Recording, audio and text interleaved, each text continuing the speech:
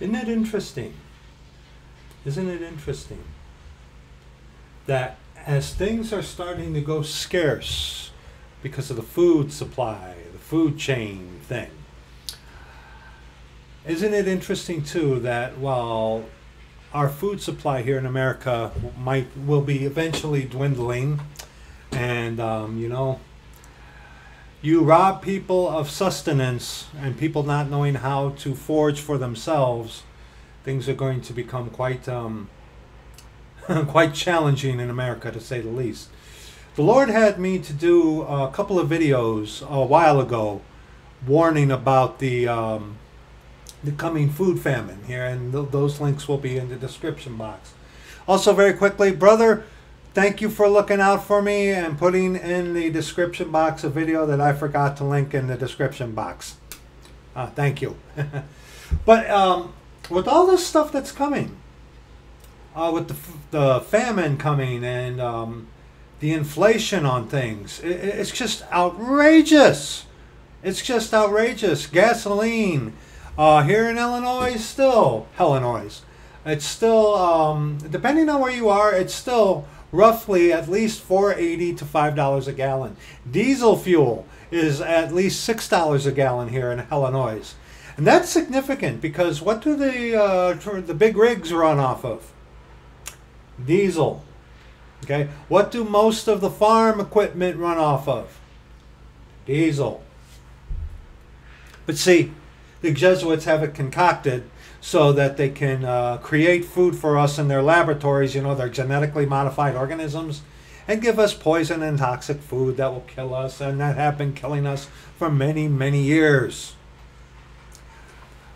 But it's interesting, it's very interesting, that with famine on the horizon, with things just falling,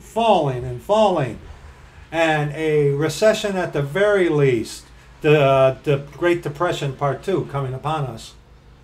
Isn't it interesting that the Jesuit-controlled media is still telling you to spend, spend, spend, obey, consume, and conform, just like the movie They Live. I don't recommend Hollywood movies. I really don't. But if you have ever seen that John Carpenter movie, They Live, yeah, that's exactly what they're doing. That's what's going on. Keep us Americans fat and happy. Take away our freedoms. Give us entertainment.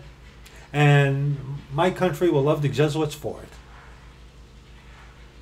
But I find that so interesting, where people are so poor right now and have no money and we're broke, yet they can spend all this kind of money on like cars and houses, life insurance, health insurance and life insurance. Now, granted, if you have someone in your family who actually needs surgery, that's something that, yeah, unfortunately, it's like I'm not going to, like with my wife, she had hip replacement surgery. We couldn't do that. She's got state insurance, so she could get that new hip.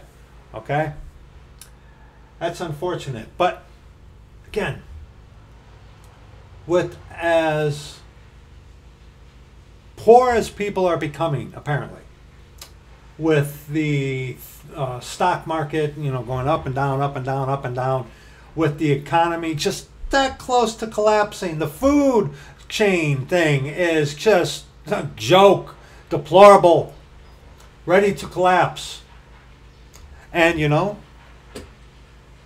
the government controls the food, control the population. Like I said, we talk about that in a couple of videos about the coming famine. They will be in the description box, okay? But with all this stuff going on, there is a wiser way to spend your resources. There is a wiser way to seek things that are more profitable for you than uncertain riches that will make themselves wings and fly away. What is that? This video is a collaborated effort. Collaborated this morning, actually. Our best friend had a lot to do with bringing this to pass, and another dearly, dearly, dearly, dearly beloved brother and friend from out west, from out northwest, sent me a link for a video, and hi, brother, and, it's like, dude, you don't know, just with what you sent me, how it ties in together. What are we talking about? Go to Isaiah chapter 55. Isaiah chapter 55. We're going to be reading these first 5 verses here in Isaiah chapter 55, and we're going to have a little expository going on here, just a little, kind of on the lighter side. But you know, with all this collapse coming, with starvation, with famine coming, but yet in advertisements on TV, I mean, you listen to spend, spend, spend, consume, conform, obey, question not. The predictive programming of that movie, They Live, by John Carpenter. Don't go watch it. But I mean, if you Wikipedia it, you know, get enough information about it that you need. But yeah, the predictive programming of that movie, very interesting. Very, very interesting. And while the Jesuits, you know, which run our nation, want us to be dependent upon them, broke and needy, and spending the money that we have on things that do not profit, we need to consider what does profit. Isaiah chapter 55, verses 1 on to verse 5. Follow me along, word for word, verse by verse, in the scriptures that we are going to be looking at. Please follow me along. Check me out. Make sure I'm not skipping a groove. Make sure I'm not lying to you. Make sure I'm telling you the truth. Okay? Please follow me along. Isaiah 55, verses 1 on to verse 5, beginning at verse 1. Oh! Everyone that thirsteth, come ye to the waters. And he that hath no money, come ye, buy and eat. Yea, come, buy wine and milk without money and without price. Unfathomable for us today, isn't it? Everything has a price. Our salvation is a gift to us, a gift given to us by grace through faith. Okay? Unto us, what is the cost for us?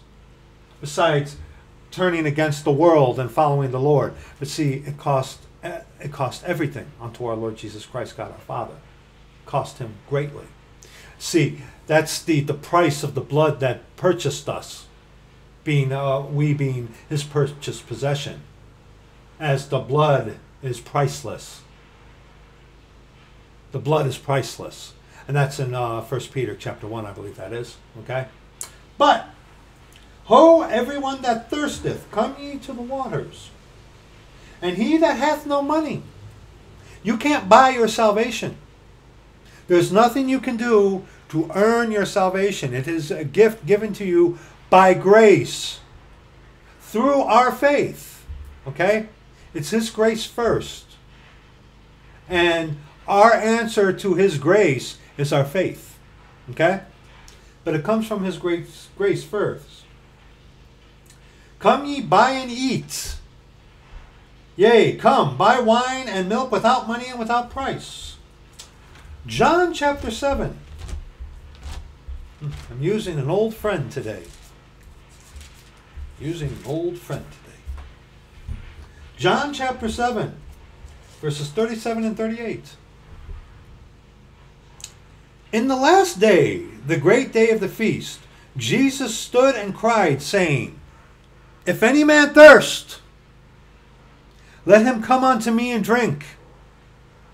He that believeth on me, as the Scripture hath said, out of his belly shall flow rivers of living waters. Living water. Yes, yes. Yes. Come ye, buy and eat. Yea, come, buy wine and milk without money and without price. How many of these people out there of the world right now today are putting their money in like health insurance and life insurance and spending money on things that don't profit? That when the economy collapses, a lot of the things that these people are purchasing are going to be bunk. And what is it going to do you? If you're going to spend your money on anything nowadays, you need to stock up on food.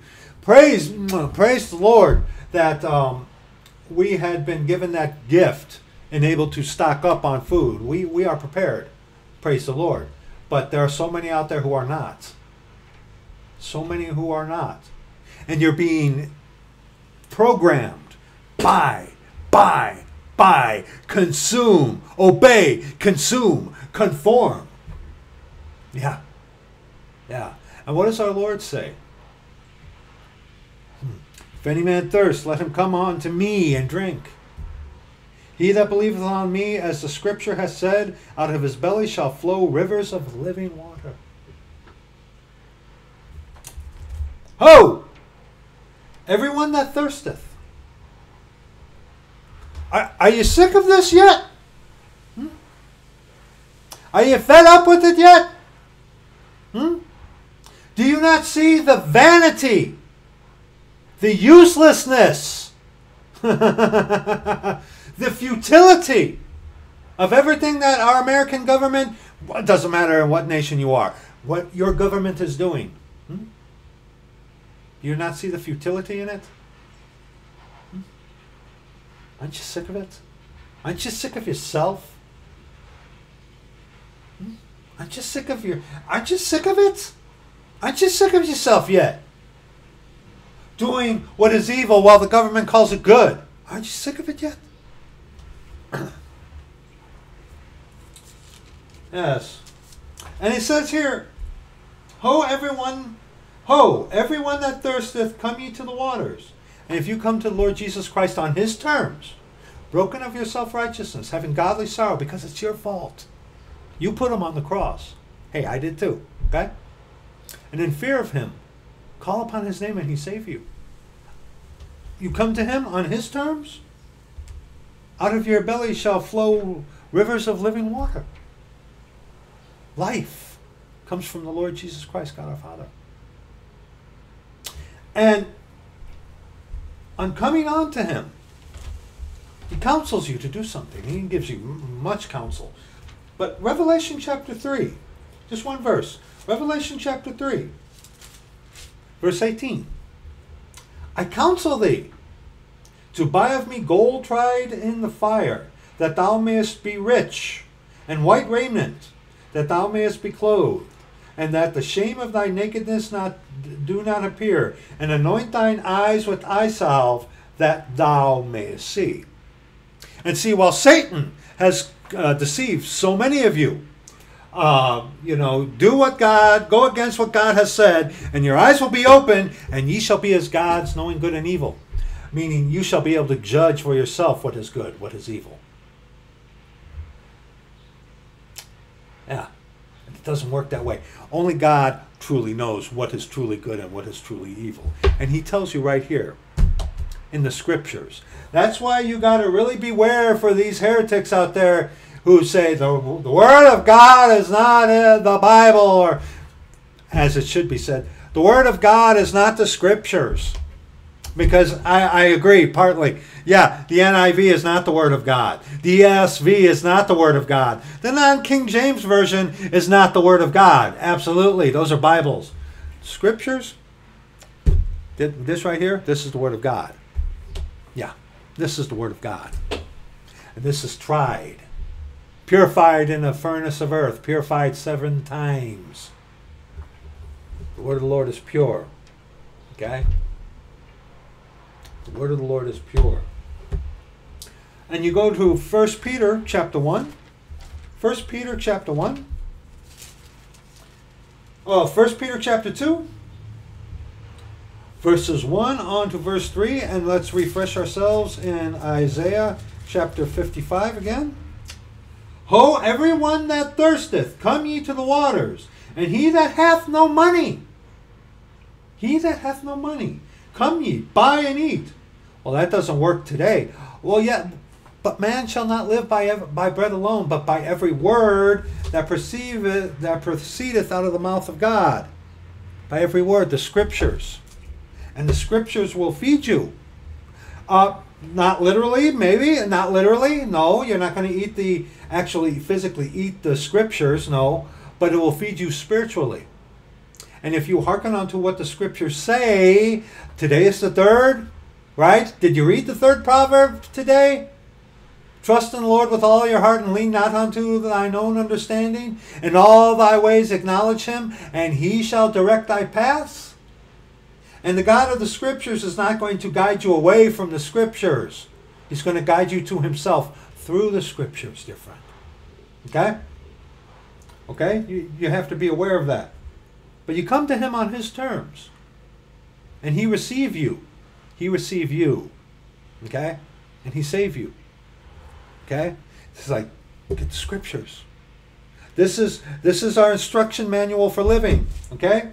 1 Peter chapter 2, verses 1 on to verse 3. Wherefore, laying aside all malice, and all guile, and hypocrisies, and envies, and all evil speakings, as newborn babes, new creatures in Christ Jesus. Okay? There is a humongous difference between having merely a changed life and being a new creature. Like we've talked about before, alcoholics who have kicked the habit, they have a changed life. You can have a changed life, but are you a new creature? Okay? As newborn babes, desire the sincere milk of the Word. And we checked this out this morning. Bibles like the NIV, ESV, the New American Standard keeps it. So does the Amplified. Okay? But a lot of the bigger ones, when it comes to verse 2 in 1 Peter chapter 2, check it out for yourself. You got an NIV? Huh? Follow me along in the NIV? No. Milk of the Word is not in there, is it? You like that NIV. You don't have the Word of God. You have man's word. Okay? You have an ESV. You do not have the Word of God. You have man's word. You got the nitwit living in the trash. Thank you, Vato. You do not have God's word. You have man's word. Trying to pass off as if it is God's word. It is the word of God for the little g god of this world. Okay? Yeah. But as newborn babes, desire the sincere milk of the word, that ye may grow thereby. If when you, like I've told you, you come to an if like that, you take your little pen, and here you go like this, and you circle that if, okay? If so be ye have tasted that the Lord is gracious. Tasted, yes. Ho, everyone that thirsteth, come ye to the waters, and he that hath no money, come ye, buy and eat. Yea, come, buy wine and milk without money and without price.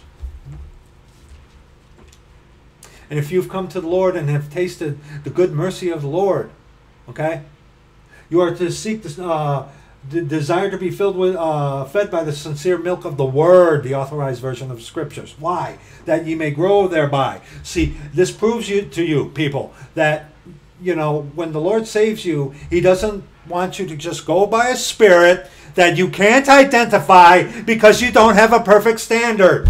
Okay? That's nonsense. That's of Satan himself. Okay? Beware of people who speak against the Scriptures. But and now let's go to Ephesians chapter 5. Ephesians chapter 5. Brethren, Church of God, Church of the Living God, do you so few who are actually saved watch these videos. More those who are not saved watch these videos. Yeah. Yeah. But Ephesians chapter 5, verses 26 on to verse 27.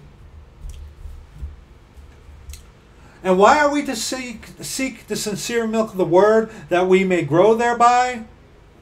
Verses 26 and verse 27 in Ephesians chapter 5.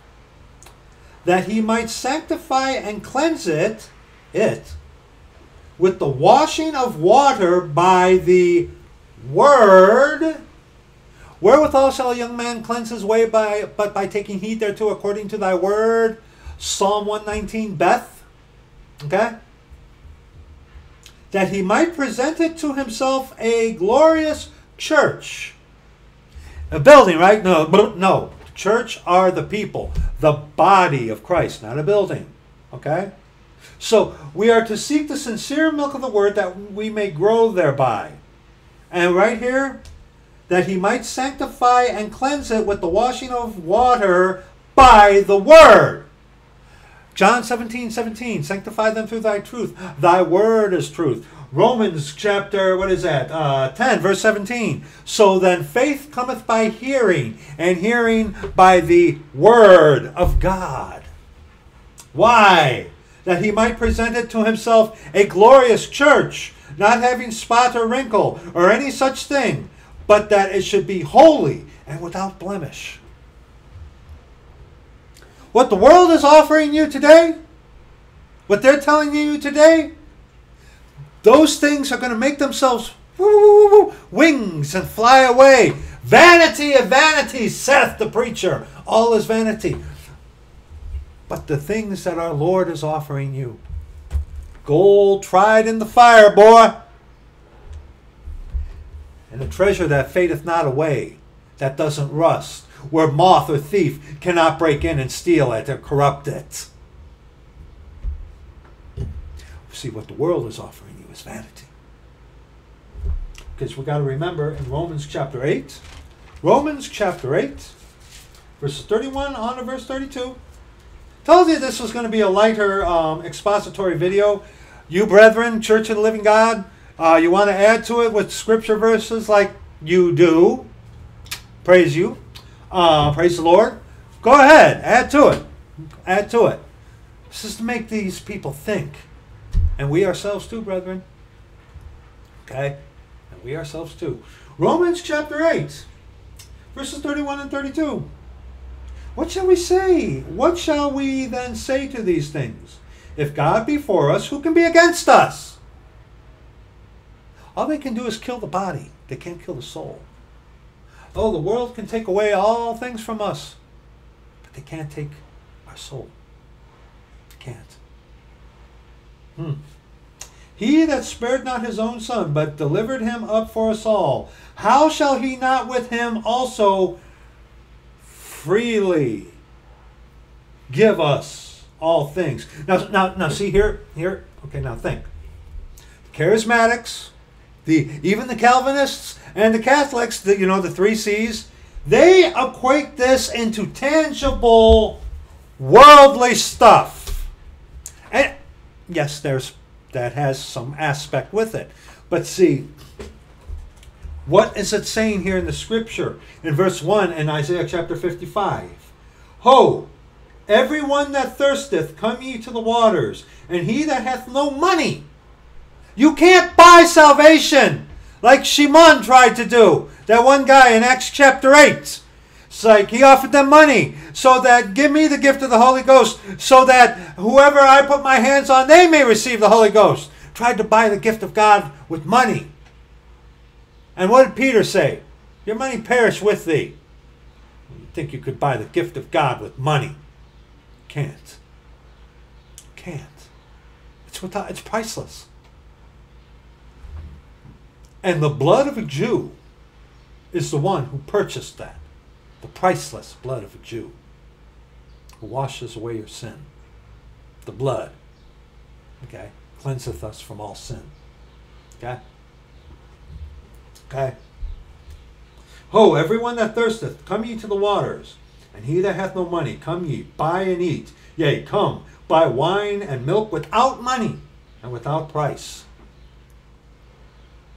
See, The world is trying to offer you an insurance that can't insure you or assure you of anything after death. Where are you going to go when you die? There is another depression coming upon this nation here in America. And you of all other nations know that about my disgusting Jesuit nation. You know that. You know that. And when all things in these Christians, these millionaire Christians, I'm a millionaire. God made me a multi-millionaire. Yeah. What are you going to do when all of that Jesuit fiat currency goes bunk up on you? You go, oh no. See, some of these Christians who have it made, they only love God for what he gives them, not for who he is. Woe be unto you. Woe be unto you. Verse 2 in Isaiah chapter 55. Wherefore, dear friend, wherefore do ye spend money for that which is not bread? Man shall not live by bread alone, but by every word that proceedeth out of the mouth of God. Proverbs 23, verse 23. One verse here as an example. Okay? Proverbs 23, verse 23. Buy the truth, and sell it not. Also wisdom, and instruction, and understanding. Wisdom, instruction, and understanding. Fear of the Lord, that is wisdom. Unto man, he said, the fear of the Lord, that is wisdom, and depart from evil is understanding. And instruction. Where do we get our instruction? From going to a witch who's trying to tell you what God is saying, but she's actually hearing from Satan.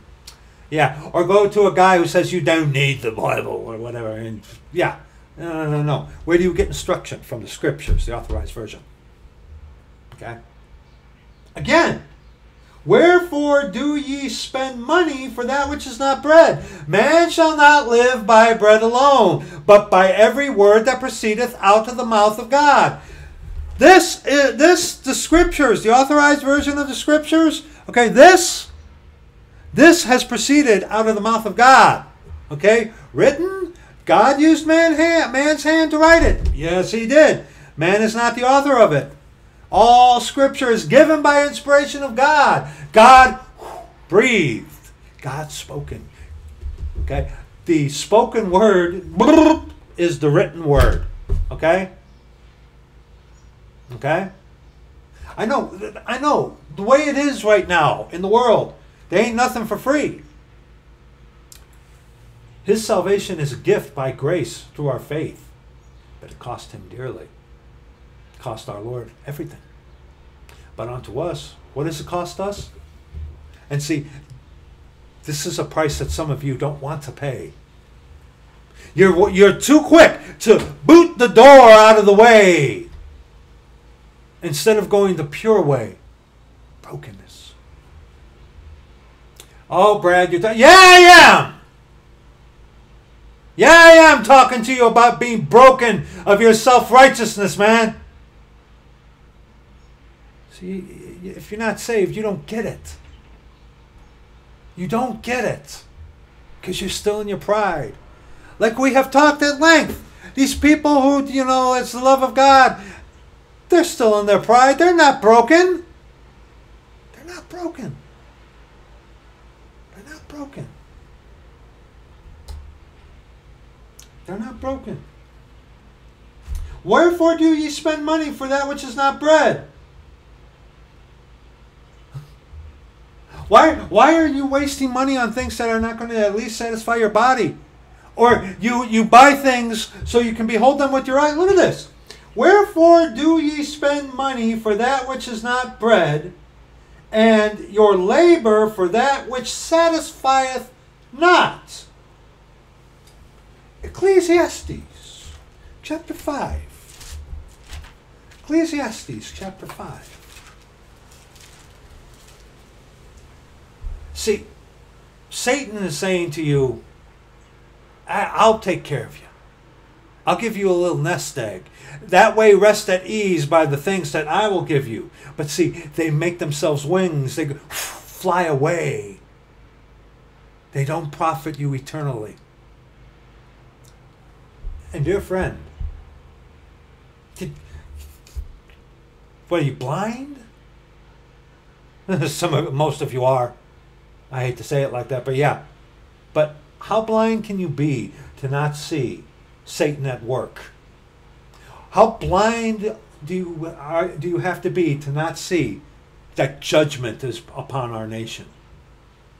But then again, like our Lord said, there are those of you who claim to see, therefore your sin remaineth. But if you were blind, you would have no sin, because he will open your eyes.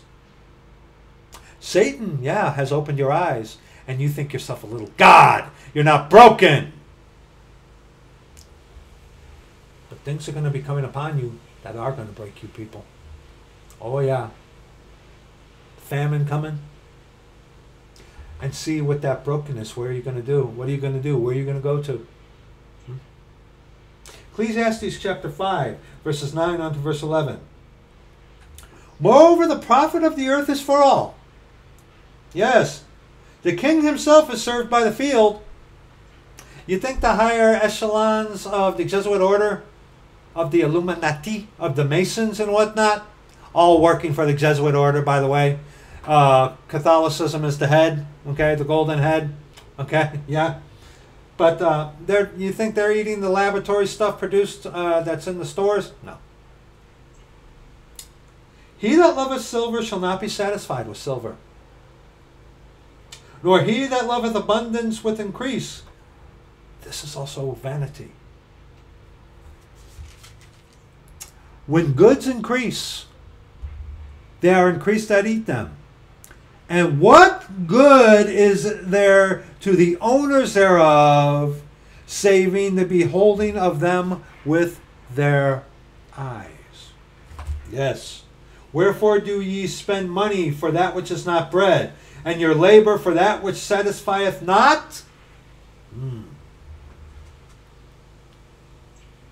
Well, I just bought me a good life insurance plan that's or stuff like that. So when things go belly up, hey, at least I'll be covered. Yeah. And when they turn up the 5G or whatever they do with whatever kind of toxin, biological weapon disguised as a virus that they're going to let out there, well, at least I got my health insurance, right? At least your house is insured. So when the economy goes bankrupt, that insurance that you have on your house, what is it going to do you? What is it going to be backed by? Gold and silver!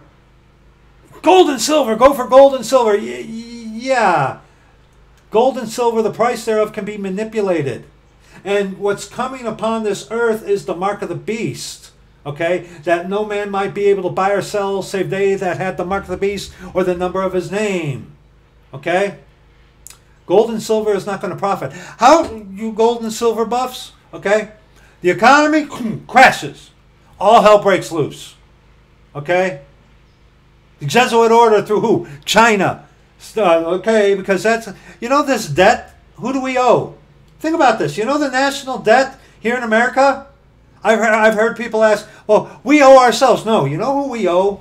You know who my country owes this debt to? The Vatican! Yes, the Vatican. China doesn't work for the Vatican. China is a communist country. The Jesuits created communism.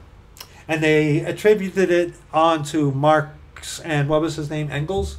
Yeah. The Jesuits with the reducciones in Paraguay, I believe it was. Yeah. They created communism. Okay? Communism, socialism. There's a difference between the two, but they have the same root. Going to the government. Hence the national debt here in America, who do we owe? Who does America owe? America is the biggest indebted nation in the history of the world. Even more so in debt than the Roman Empire of old. And of course, the Roman Empire is alive today in Roman Catholicism. Okay? Who does America owe? And they're going to collect. They're going to collect. And all this stuff that you're setting up to defend yourself against that great time, if you ain't saved, if you don't have the Lord Jesus Christ, it all's going to mean nothing. It's vanity. It's dung, dear friend. Oh, but obey, consume, and conform, right? Yeah. Wherefore do ye spend money for that which is not bread, and your labor for that which satisfieth not? Because, okay, you're working, you're a slave at your job, right? Right? And if you're not buying that which is spending your money on things for like bread to feed you, both physically and spiritually, okay? What happens? You buy it just to behold it with your eyes. What good is that? How much stuff do you need? And it always seems when people are at their lowest and they get a little coin in their pocket, what do they want to go do? They want to go buy the biggest and best things to go with that illusion that, well, I'm okay. Go look at me. I got all this stuff. But what is it going to profit you in the end thereof? Huh? Ecclesiastes chapter 2. Ecclesiastes chapter 2, verses 17 on to verse 19. You know, Solomon, who had everything that his heart could wish. Everything. There was nothing that he withheld from his eyes. You want to talk about a guy who could buy people? Solomon was truly the richest man that ever lived. Truly. I mean, he had like thousands of pounds in actual physical wealth and gold and silver and precious stones and all that stuff. Not the fiat paper currency that many of us today who consider themselves, oh, I'm a multi-millionaire. Good for you, Christian. Good for you. You're going to be weeping and chomping on your nails when your bank, your Jesuit-controlled bank, goes belly up. Yeah. Yeah. And see, Solomon, with everything he had, verses 17 on to verse 19 in Ecclesiastes chapter 2. Therefore I hated life. Solomon, who could have anything, everything he wanted, he hated life? Yes. Because the work that is wrought under the sun is grievous unto me, for all is vanity and vexation of spirit. Yea, I hated all my labor which I had taken under the sun, because I should leave it unto the man that shall be after me. It's not going to follow you into the grave or into heaven, or definitely into hell. It's not. All your labor, your petty little kingdom that you're making for yourself, man. What is that going to profit you in the day of judgment? It's not. All your labor, all your hard work that you've done to make, you build up your barns so you can, so you can sit back and put your feet up and say, I got it made. You breathe the common air, and just like everything on earth, you're going to die. That's the common denominator that we're not going to get away from. That's the common denominator that we're not going to get away from, dear friend.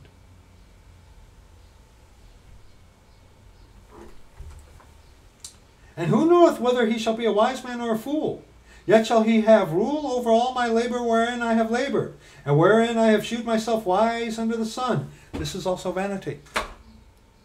You don't know what the person who you leave your labor to, what they're going to do with it. Look at what is called Christianity today. Look at what those who were before us left, and look what the Jesuits did to it. You want to call yourself a Christian?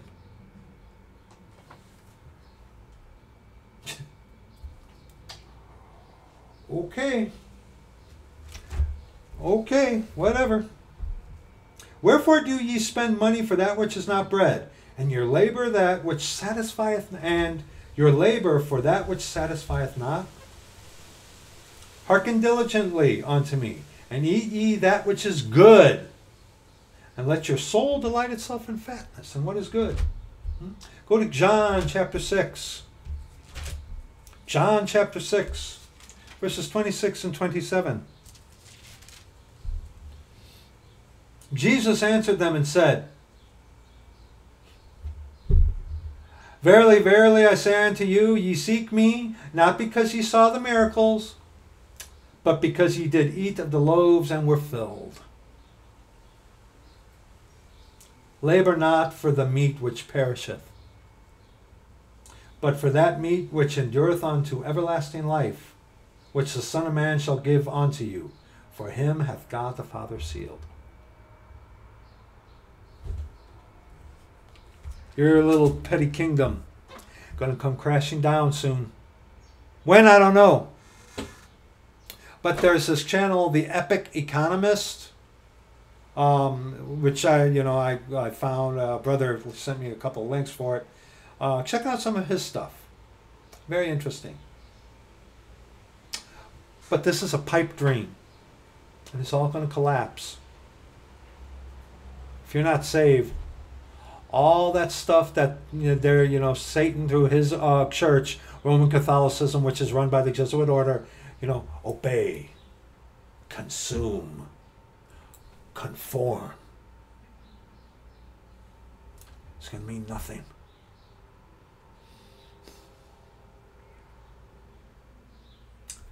Verse 3 in Isaiah 55. Incline your ear and come unto me. Hear, and your soul shall live. And I will make an everlasting covenant with you, even the sure mercies of David. And of course, as we were putting this together this morning, this is an obvious reference here. Matthew chapter 11. Matthew chapter 11, verses 28 on to verse 30. Come unto me, all ye that labor and are heavy laden, and I will give you rest.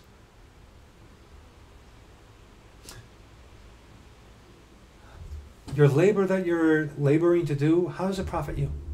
Puts food on the table? Amen. Amen. But is that what you're trusting in? Slave to your employment? Slave to your job? Huh? Huh? Aren't you weary? Huh? You are heavy laden, aren't you? Come unto me, all ye that labor and are heavy laden, and I will give you rest. Take my yoke upon you. You don't boot the door out of the way, and the door is Jesus Christ, by the way. Brilliant. But you don't boot the door out of the way and decide, walking around one day is like, doody. Okay, I'm saved because I just believe. No. We are to take his yoke upon us. Do what he says. You come to him on his terms, not your own. That's what Christianity is doing to you. Ye shall be as gods, knowing good and evil. 1 second, I got to write this down. 1 second. Yeah, sorry about that. I had to write that down because I don't want to forget. Even though, praise the Lord, I got brethren who watch after me on that when I say about a link and I don't put it in the description box. Thank you, brother. But Christianity, ye shall be as gods. It's what makes you feel good. Okay? For example, these Christians, will read your Bible and find a translation that suits you.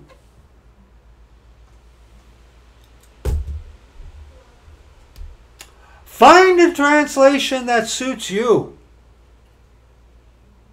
How many of you have heard that?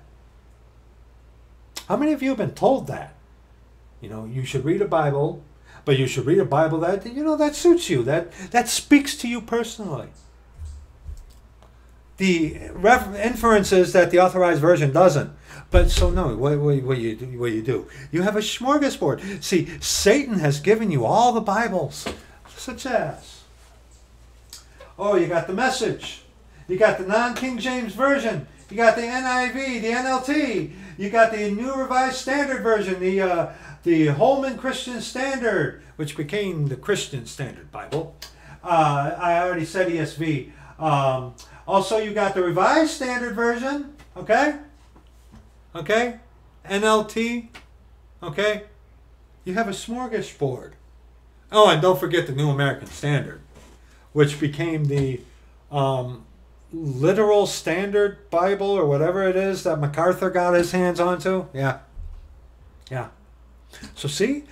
Or the Message, of course. Yeah. Pick a translation that speaks to you. What you prefer. And it leads you straight to hell.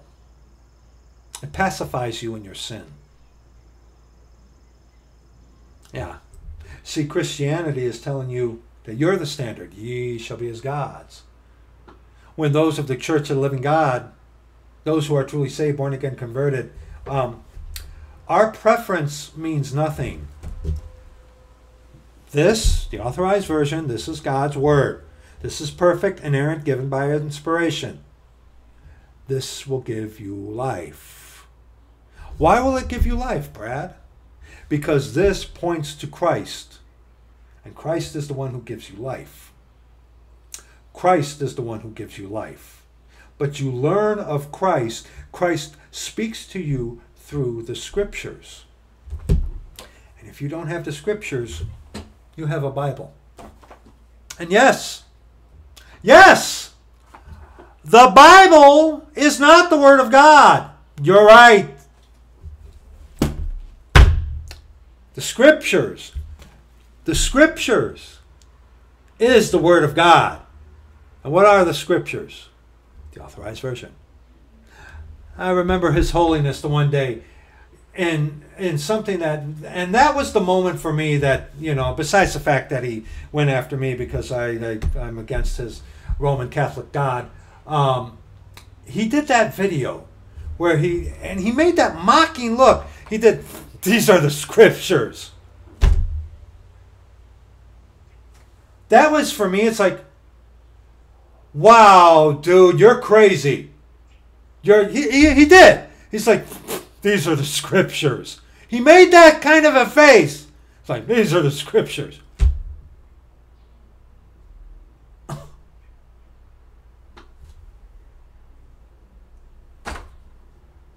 Look, you're not lost or going to hell if you want to call it the Bible, okay? But find me the word Bible within the text of Scripture. Words are important. Words have meaning. And God is not the author of confusion.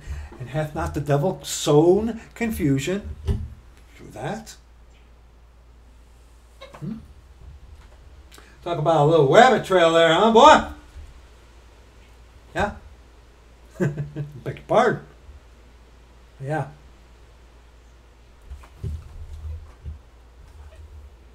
Aren't you sick of this? Aren't you sick of yourself? Aren't you sick of those Christians and Christianity? I know that you are. I know that a lot of you are who have contacted me. I get it. I get it. I get it. I understand. But see, that hang up, which proves to be unto so many the most difficult thing ever. And what is that? Coming to the Lord on His terms. Oh.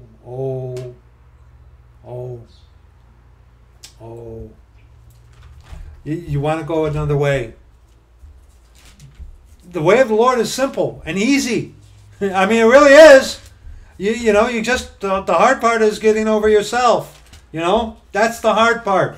And unfortunately, that breaking of your self-righteousness, that you cannot judge what is good and evil by yourself.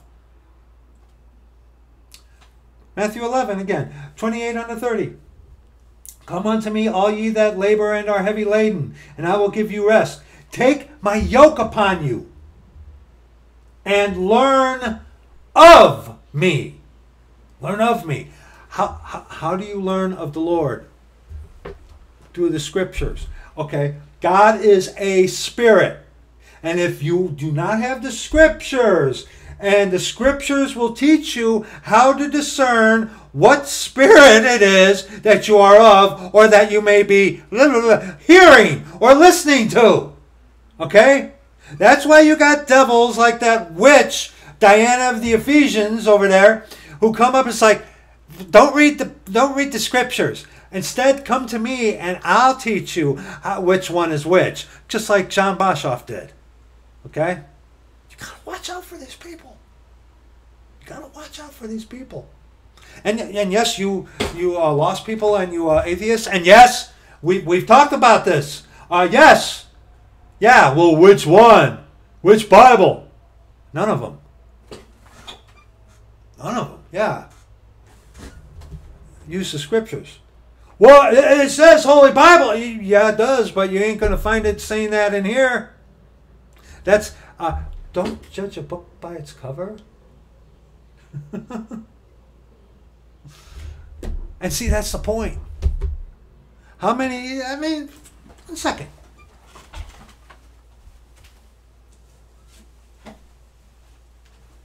One second.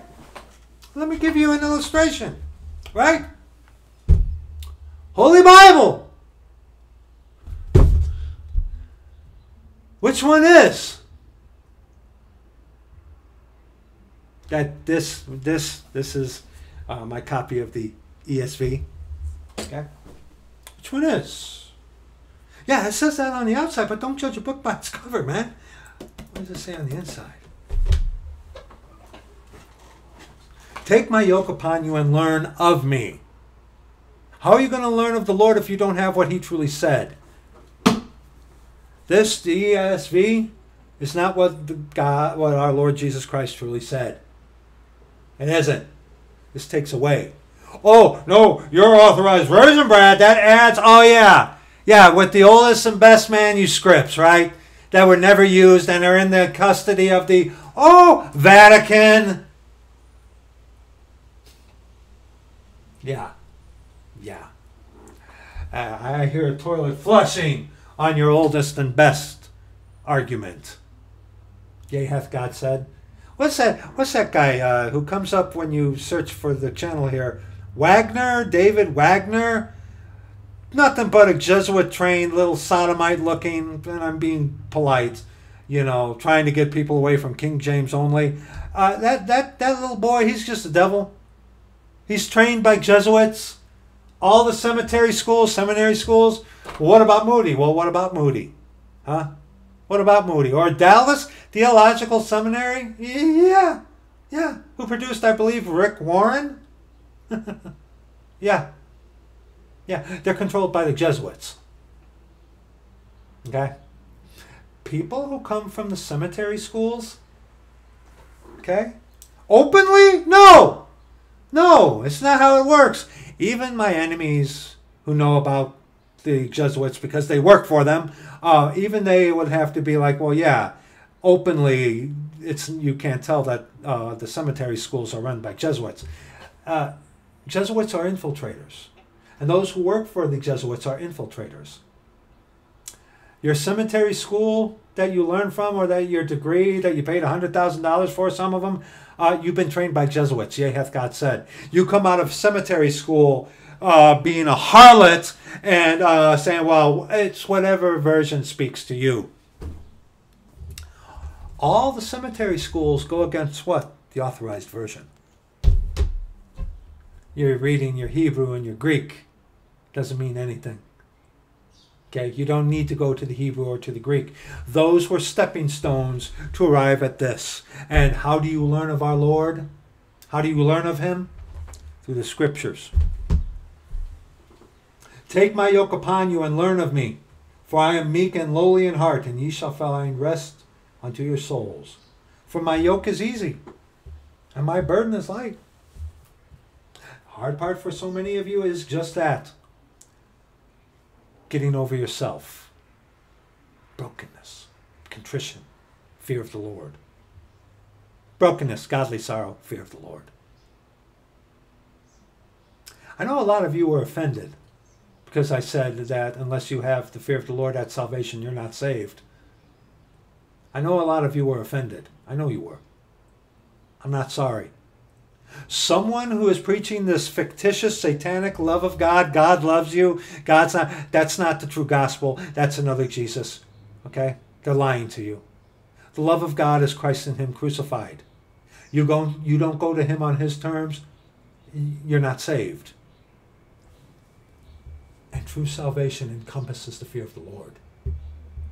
And if there's no fear of the Lord there at your salvation, again, I'm going to offend you. You're not saved.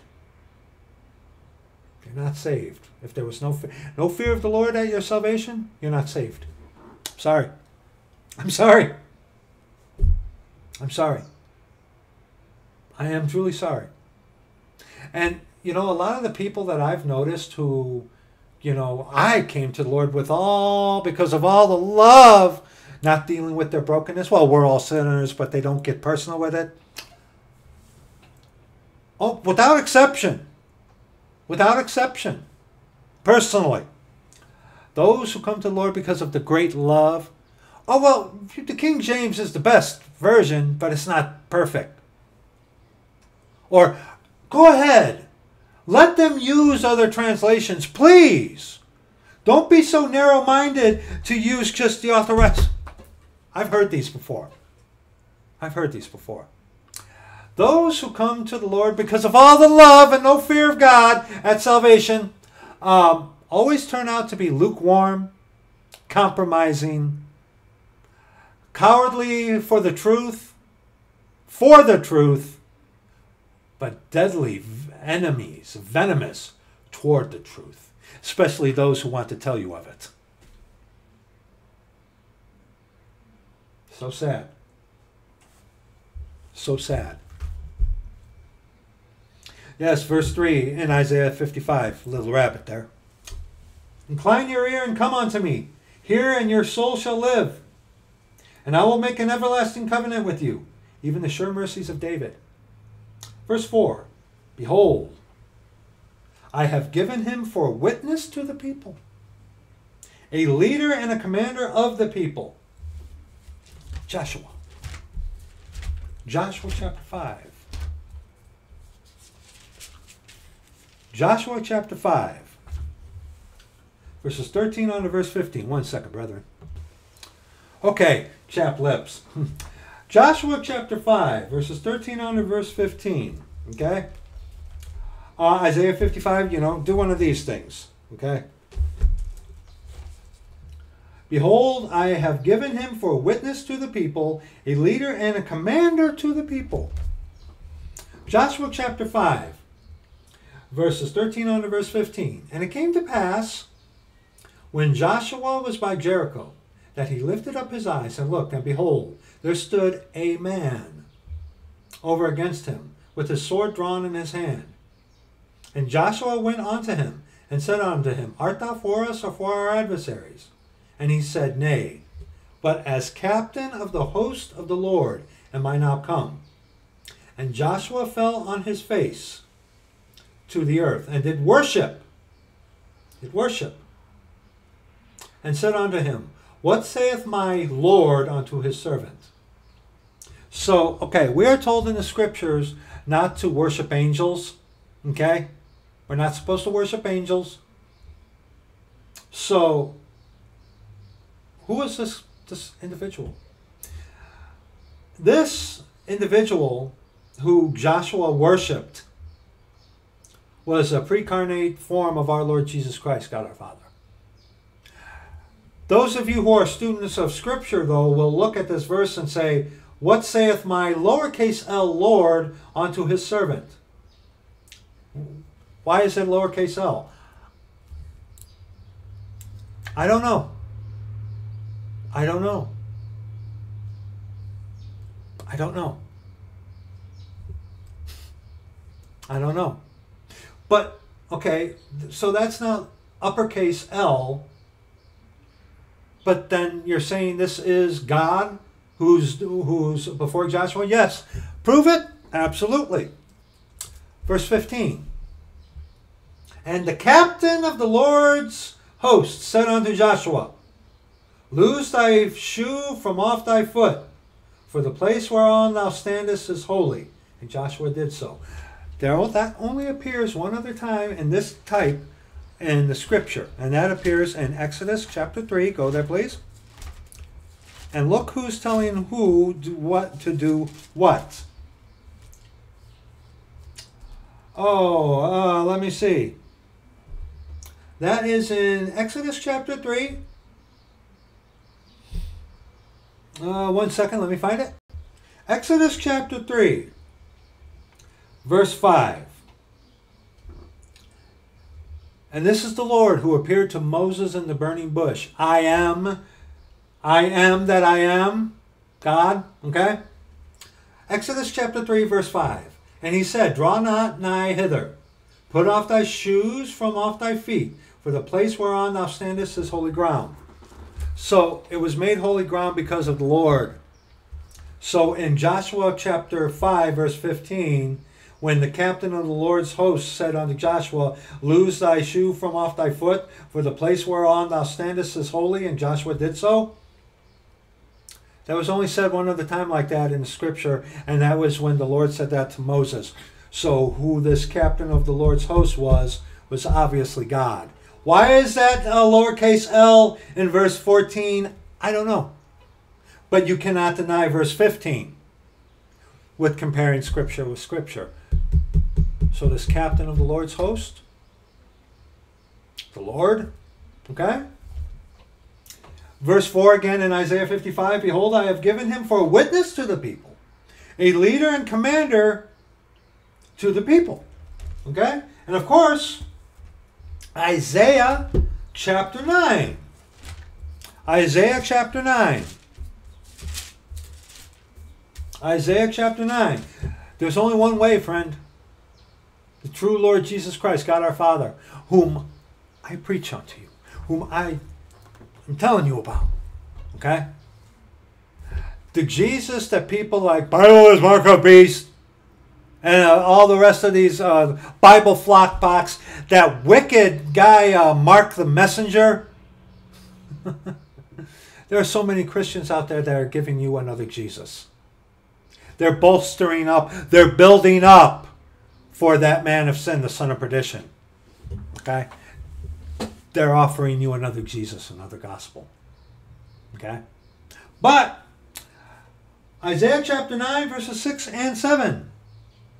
For unto us a child is born, unto us a son is given, and the government shall be upon his shoulder, and his name shall be called Wonderful, capital W, Counselor, capital C, the Mighty God, of course, capital G, the Everlasting, capital F, Father. Jesus is the Father. The Prince, capital P, of peace, capital P. Of the increase of his government and peace there shall be no end, upon the throne of David, and upon his kingdom, to order it, and to establish it with judgment and with justice from henceforth even forever. The zeal of the Lord of hosts will perform this. This is, of course, talking about our Lord Jesus Christ, ruling and reigning from Jerusalem in the kingdom of heaven for 1,000 years. Okay? He is the king. Okay? And of course, Amos chapter 9. Amos chapter 9, probably one of the greatest proof texts that you can go to about this. Okay? Amos chapter 9, verses 11 on to verse 15. In that day will I raise up the tabernacle of David that is fallen, and close up the breaches thereof. Israel today, they're not following their king. Number one, Jesus Christ is not on the earth physically, but Jewry still to this day wants nothing to do with Jesus Christ, the true Jesus Christ of the Scriptures. And I will raise up his ruins, and I will build it as in the days of old when David reigned king over all Israel. And people whom King David, written in the scriptures, a people whom I do not know will serve me. But the Lord knows all people. Yeah, he does. Not through a relationship, but he knows who you are. Absolutely. Okay? That they may possess the remnant of Edom and all the heathen, which are called by my name, saith the Lord that doeth this. Behold, the days come, saith the Lord, that the plowman shall overtake the reaper, and the treader of grapes him that soweth seed. And the mountain shall drop sweet wine, and the hills shall melt. During the kingdom of heaven, it's going to be a farming society, an agrarian, I believe it's called, society. Agriculture, farming, none of this processed garbage or junk. Okay? We're going to be farmers. Like I've said to you, brother, you're going to have your farm in the kingdom of heaven. Amen. And I will bring again the captivity of my people Israel. And they shall build the waste cities and inhabit them. And they shall plant vineyards and drink the wine thereof. And they shall also make gardens and eat the fruit of them. Again, more greatest proof text about what it's going to be like in the kingdom of heaven. Jesus, son of David, referring unto his lineage, his kingship, is going to be ruling from Jerusalem for 1,000 years, king over all the earth, to the Jew first and also to the Gentile, okay? And in his kingdom, it's going to be farming. None of this stuff. No processed food. No high fructose corn syrup, okay? Nothing like that. Nothing like that. And I will plant them upon their land, and they shall no more be pulled up out of the land which I have given them, saith the Lord thy God. Okay? And of course, Revelation, let's refresh ourselves in verse 4 here. Behold, I have given him for a witness to the people, a leader and a commander to the people. Revelation chapter 22. Revelation chapter 22. Verses 11 on to verse 17.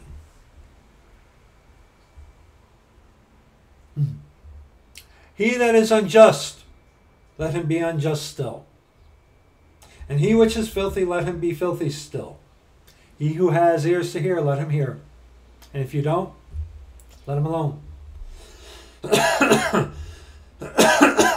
And he that is righteous, let him be righteous still. And he that is holy, let him be holy still. And behold, I come quickly, and my reward is with me. This is this right here, that verse, and my reward is with me. So many Christians want to disassociate, such as the redemption of the purchased possession, new life, being a new creature, our liberty.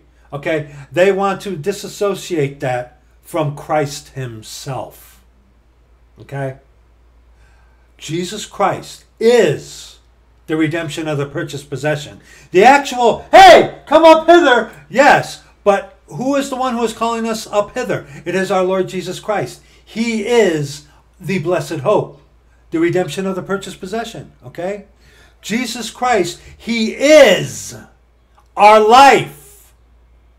He is our liberty, okay? Yes, a liberty given to us by his charity. But liberty and charity are two different things. Beware of people who try to tell you they're the same thing. Those guys are devils working for Satan. Okay? Watch out for that. But Jesus Christ, and my reward is with me. Our Lord God, Jesus Christ, he is everything. He is our all. He is our hope. Okay? And behold, I come quickly, and my reward is with me, to give every man according as his work shall be. I am, circle it, I am Alpha and Omega. What does that mean? The beginning and the end, the first and the last. One verse reference in Isaiah here, Isaiah chapter 41.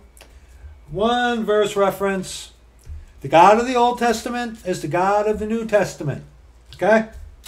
Isaiah 41, just one verse, verse 4. Who hath wrought and done it, calling the generations from the beginning? I, the Lord, the first and and with the last. I am He. And unless ye believe that Jesus Christ is He, that I am He, ye shall die in your sins. What does that mean?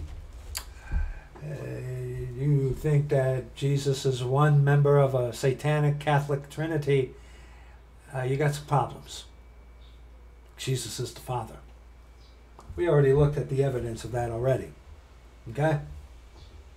But I am Alpha and Omega, the beginning and the end, the first and the last. Blessed are they that do His commandments, that they may have right to the tree of life, and may enter in through the gates into the city.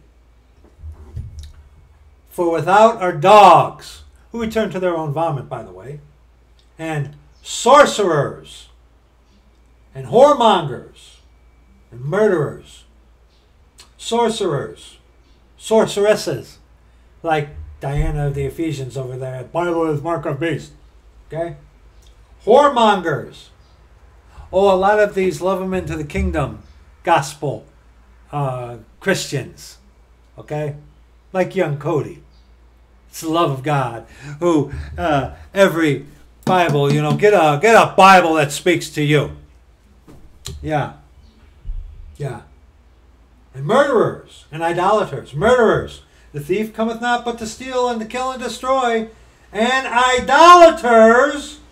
And whosoever loveth and maketh a lie. Idolaters, like worshiping a certain time of year. You realize you guys love a lie? You guys love a lie. And the scripture says that you guys are without. Yes, you have the liberty to do so. But at the root of it, you love a lie. Yeah. Verse 16. I, Jesus, have sent mine angel to testify unto you these things in the churches. I am the root and the offspring of David, and the bright and morning star. I want to show you something. Oh, wait. And the Spirit and the bride say, come. Okay? Isaiah 55 verse 1. Ho, everyone that thirsteth, come ye to the waters. And he that hath no money, come ye, buy and eat. Yea, come, buy wine and milk without money and without price. And the Spirit and the bride say, come. We're the bride of Christ, the church of the living God. And let him that heareth say, come. And let him that is athirst, come. And whosoever will, let him take of the water of life freely.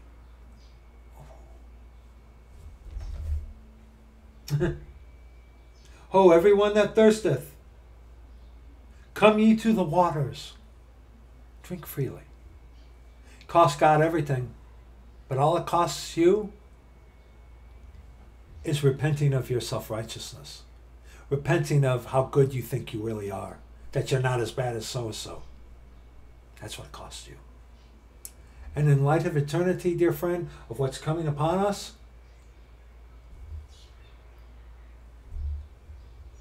ho, everyone that thirsteth, come ye to the waters, and he that hath no money, come ye. Buy and eat. Yea, come, buy wine and milk without money and without price. Priceless. It's priceless. But I want to show you something, since I got this disgusting thing. Verse 16. I, Jesus, sent mine angel to testify unto you these things in the churches. I am the root and the offspring of David, and the bright and morning star. Okay? In this disgusting thing, Isaiah chapter 14. What is that? This disgusting thing. Isaiah chapter 14. I want to show you something. It's worse than the NIV, just so you know. Isaiah chapter 15. Okay? Isaiah chapter 14, verse 12. How art thou fallen from heaven, O day star? And Peter talks about when the day star arise in your hearts, making a reference onto Jesus Christ. Okay? How art thou fallen from heaven, O day star, son of dawn? How you are cut down to the ground. Day star. And the day star arise in your hearts. 1 second, let me find that. 1 second. Yes, that's 2 Peter 1, verse 19. I want you to see the context. 2 Peter chapter 1, 1 Peter chapter 1, verse 19. Oh no, 2 Peter chapter 1. Excuse me, 2 Peter 1, verse 19. Yes. Let me see, verse 16 on to verse 19. Or on to verse 20. See, the ESV here says in verse 12 in Isaiah chapter 14 that how you are fallen from heaven, O day star, son of the dawn. How you are cut down to the ground. Want to hear what day star really is in Scripture? 2 Peter chapter 2, verses 16 on to verse 19, on to verse 20. For we have not followed cunningly devised fables when we made known unto you the power and coming of our Lord Jesus Christ, but were eyewitnesses of his majesty. For he received from God, okay, this is talking about Jesus Christ. For he received from God the Father honor and glory, when there came such a voice to him from the excellent glory, This is my beloved Son, in whom I am well pleased. And this voice which came from heaven we heard, when we were with him in the holy mount. We have also a more sure word of prophecy, whereunto ye do well that ye take heed, as unto a light that shineth in a dark place, until the day dawn and the day star arise in your hearts. The day star, that's Jesus Christ. Knowing this first, that no prophecy of the Scripture is of any private interpretation, and Catholicism there teaches you that Scripture isn't of private interpretation, because Catholicism tells you that you need to go to them to understand the Scriptures. And see, these cemeterians that come out of their cemetery schools, like that disgusting Dave Wagner guy, okay, you have to go to a Jesuit educated who has the credentials in order to tell you what God says. This right here, the ESV just said, the day star, how you are fallen from heaven, O day star, son of dawn. The ESV just said that Jesus is fallen from heaven. That ain't the word of God. Oh, but wait, this little rabbit here with a little hot sauce, okay? Okay, here, check this out. Check this out. Check this out. Okay, check this out. Okay. Okay. Check this out. This thing would stop a knife. Okay, Isaiah chapter 14. Isaiah chapter 14. Verse 12, in the Authorized Version it is, How art thou fallen from heaven, O Lucifer, son of the morning?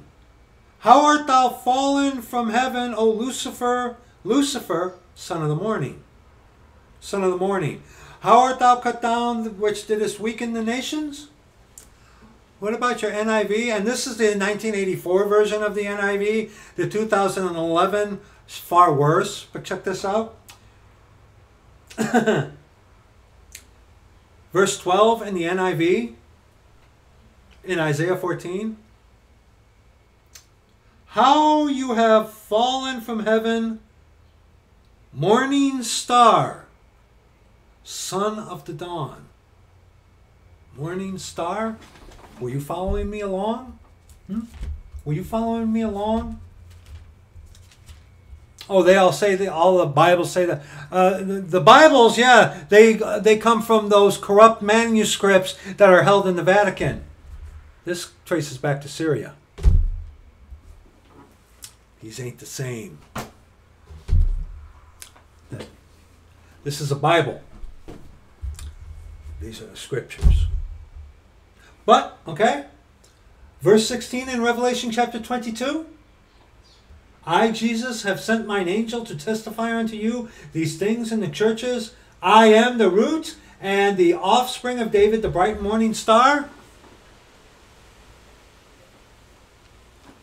And the NIV here just said, how you have fallen from heaven, morning star, son of the dawn. And the reference that they give in the NIV references that. So the NIV boldly tells you that Jesus has fallen from heaven. Oh, and what about the nitwit living in the trash? How are you fallen from heaven, O shining star, son of the morning?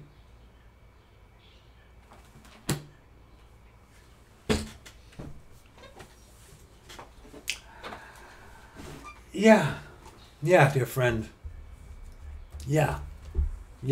Sorry for that little rabbit there.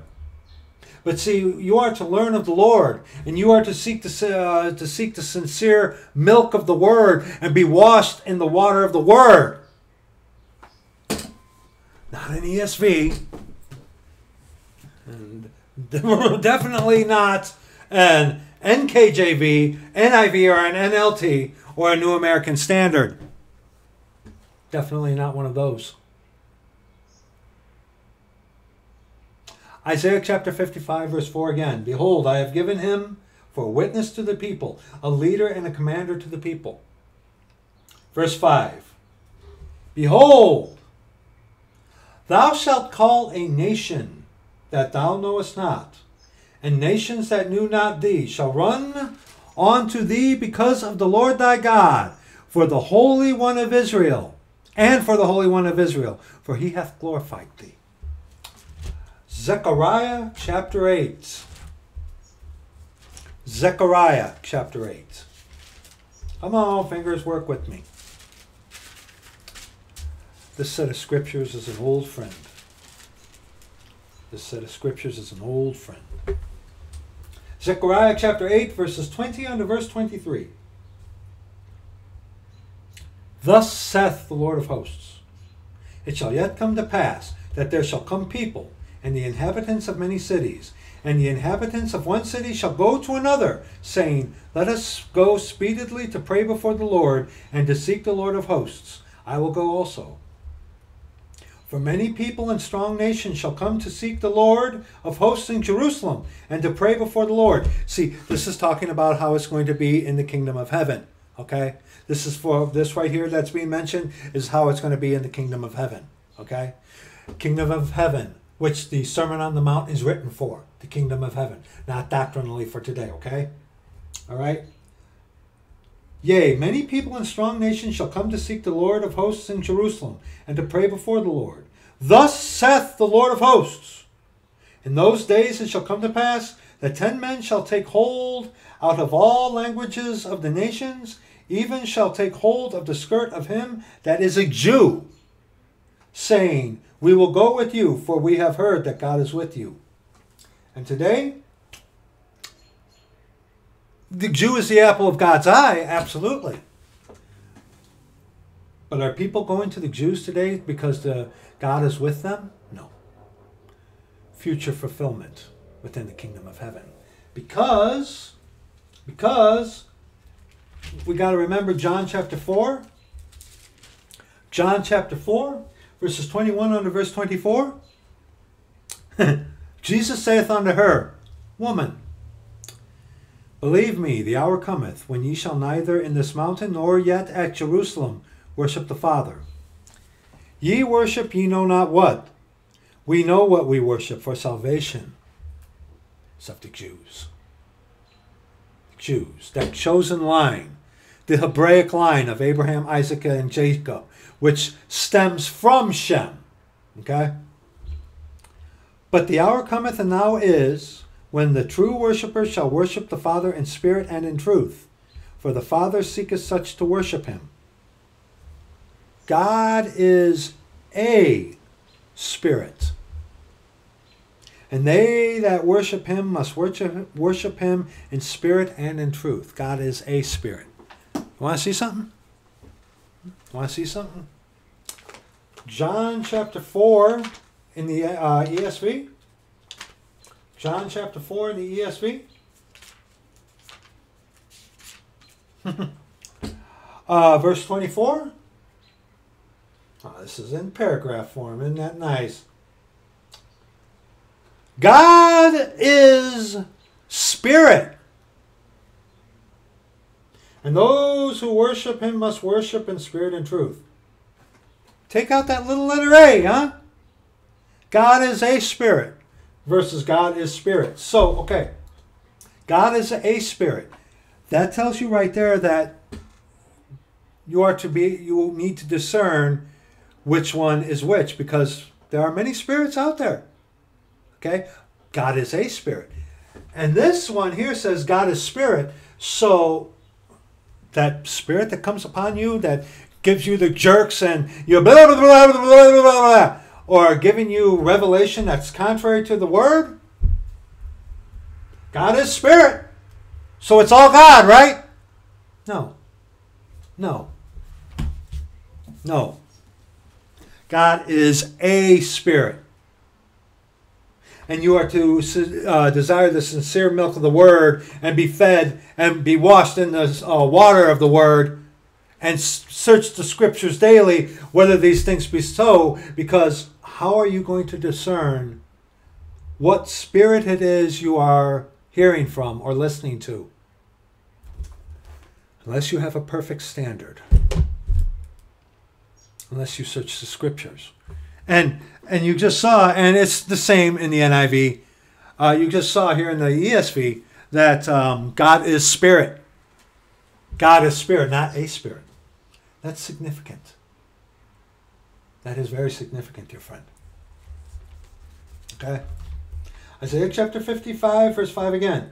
Behold, thou shalt call a nation that thou knowest not, and nations that knew not thee shall run unto thee because of the Lord thy God, and for the Holy One of Israel, for he hath glorified thee. The coming glorification of Israel in the time of the kingdom of heaven. Isaiah chapter 60. Isaiah chapter 60, verses 8 on to verse 12. Who are these that fly as a cloud, and as the doves to their windows? Surely the isle shall wait for me, and the ships of Tarshish first, to bring thy sons from far, their silver and their gold with them, unto the name of the Lord thy God, and to the Holy One of Israel, because he hath glorified thee. The future glorification of Israel will come during the kingdom of heaven. Okay? The salvation is of the Jews. And the sons of strangers shall build up thy walls, and their kings shall minister unto thee. For in my wrath I smote thee. Talking in context to Israel. But in my favor have I had mercy on thee. Therefore thy gates shall be open continually. They shall not be shut day nor night, that men may bring unto thee the forces of the Gentiles, and that their kings may be brought. For the nation and kingdom that will not serve thee shall perish, yea, those nations shall be utterly wasted. And you read, I believe in Zechariah, that if people don't come to give an offering during the Feast of Tabernacles unto the Lord during the kingdom of heaven, they're not going to have rain. Otherwise, meaning that they're going to be starved. Also proving that during the kingdom of heaven, it's going to be a farming. Well, it's going to be farming. All farming. You see, dear friend, right now you're stockpiling on things, like, for example, buy food that you can. Yes, like we have still almost 100 pounds of rice and canned goods galore. So when the famine hits, praise the Lord, we will be ready, and also ready for some of our neighbors if they need it.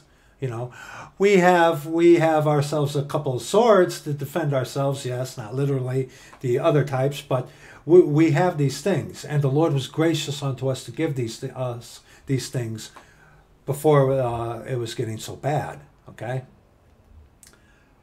But beside those things that are needful for the body, for food, because like it says here in verse 2 in Isaiah 55, wherefore do ye spend money for that which is not bread? And man shall not live by bread alone, but by every word that proceedeth out of the mouth of God, referring to the scriptures.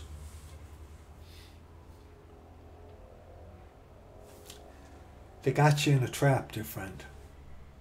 And with what is coming upon this nation, it's going to be devastating. And when famine hits, and it's coming, that's going to turn people into beasts, natural brute beasts. Though you'll have all this life insurance, house insurance, insurance on so-and-so, you've bought all this stuff to make you feel better, just to behold it with your eyes. When our economy comes crashing down, what is it going to avail you? You need to, as our Lord said, buy of him gold tried in the fire. Let's refresh our memory on that. Revelation chapter 3, verse 18, okay? Revelation 3, verse 18, I counsel thee to buy of me gold tried in the fire, that thou mayest be rich, and white raiment, that thou mayest be clothed, and that the shame of thy nakedness do not appear, and anoint thine eyes with eye salve, that thou mayest see.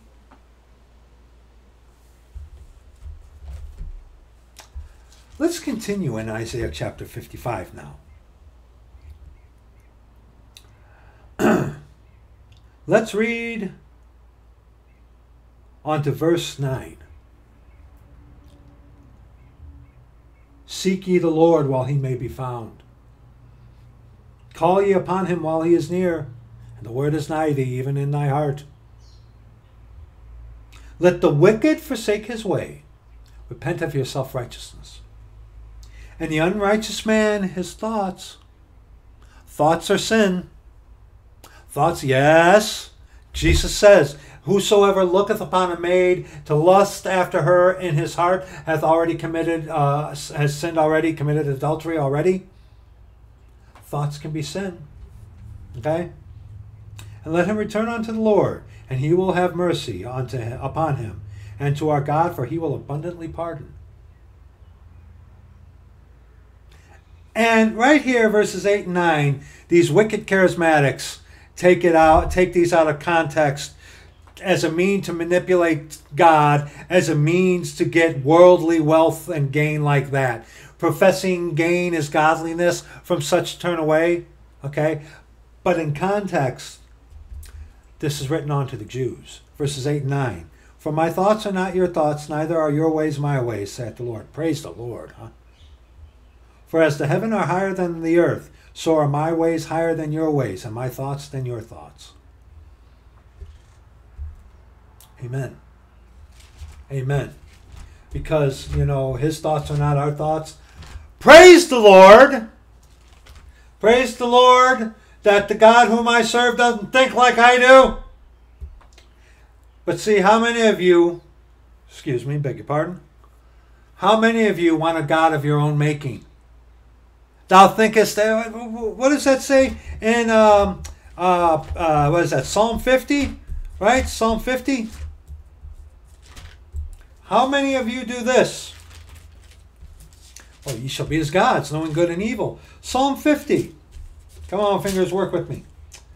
Yes. Psalm 50, verse 21. These things hast thou done, and I kept silence. Thou thoughtest that I was altogether such a one as thyself, making God into your own image? But I will reprove thee, and set them in order before thine eyes. So a God who is not like us in our thoughts, but yet was manifest in the flesh and experienced everything we experienced. His ways are not our ways, and his thoughts are not our thoughts. Such a God would, in Romans 8:28, and we know that all things work together for good to them that love God, to them who are the called, saved, according to his purpose. God who is willing to devastate you, to break you, to bring to death things that are not, that the things that are may come forth. You need to consider these things, friend. The famine that is coming upon this nation, it's going to be devastating onto this nation. And just like Joseph did onto in Egypt at the guise of Pharaoh, the Jesuits are going to do onto Americans and other nations. Apparently, I heard about it. They're doing this in Iraq. Government rationing food already.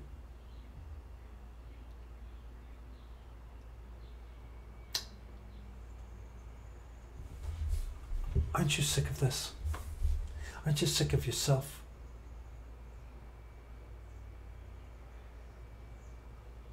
How much longer do you think the Lord's going to put up with this? Before all hell breaks loose and before he brings down the anvil. How much farther do you think we can go? Come. Let us reason together, you and I. Let's talk about this stuff, okay? Be aware, friend. The nest egg that you're building and all this worldly things that you have purchased to yourself, you think that's going to save you in the day when everything collapses? It ain't going to mean nothing. It ain't going to mean nothing. You need the Lord Jesus Christ.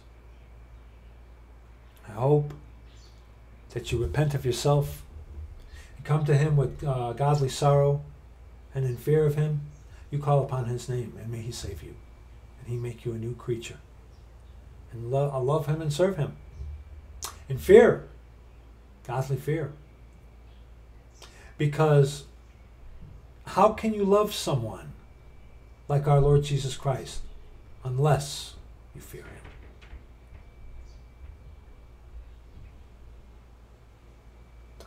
It's going to be it for this video. Thank you so much for watching this. If you do, I hope this video cuts you. And to those of you of the Church of the Living God, may this prick you. Things are going to get, it's coming. How ready are we, brethren? How ready are you? You know, the scriptures tell you you can know that you're going to go to heaven when you die. Unlike the Catholic who doesn't know if they're going to go to heaven or purgatory when they die. They don't know.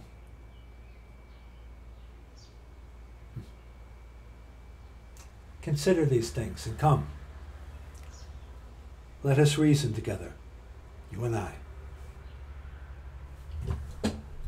Thank you to all of you who pray for us, who help us. Thank you. We love you. We pray for so many of you. Pray for one another, brethren. Pray for one another. Converse one with another. And pray for one another. Okay? I'm going to get this video uploaded. Shorter than normal video. We love you. Thank you so much for watching this if you do. And we will see you in the next video.